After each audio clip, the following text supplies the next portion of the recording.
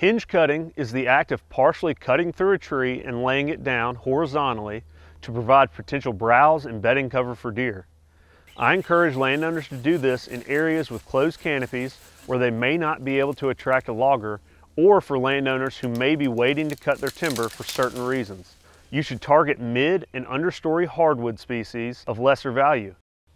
As with any habitat improvements, you should have a well thought out plan before implementing. Learn some tree identification and do not cut just any tree. Mass producers and higher value timber species should be left standing.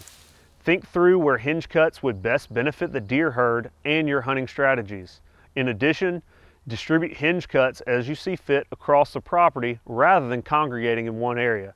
Do not hesitate to contact a forester or wildlife biologist to help you identify individual trees and areas where hinge cutting may benefit your property.